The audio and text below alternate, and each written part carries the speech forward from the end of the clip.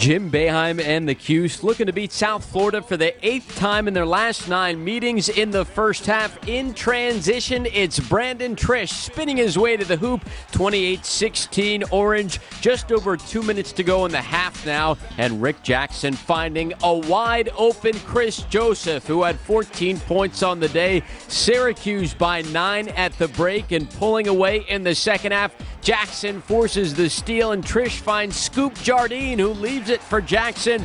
Rick had 21 points, and with less than 10 to play, with the 2-on-1 Scoop Jardine with a nice lob to Joseph in a 72-49 Syracuse win.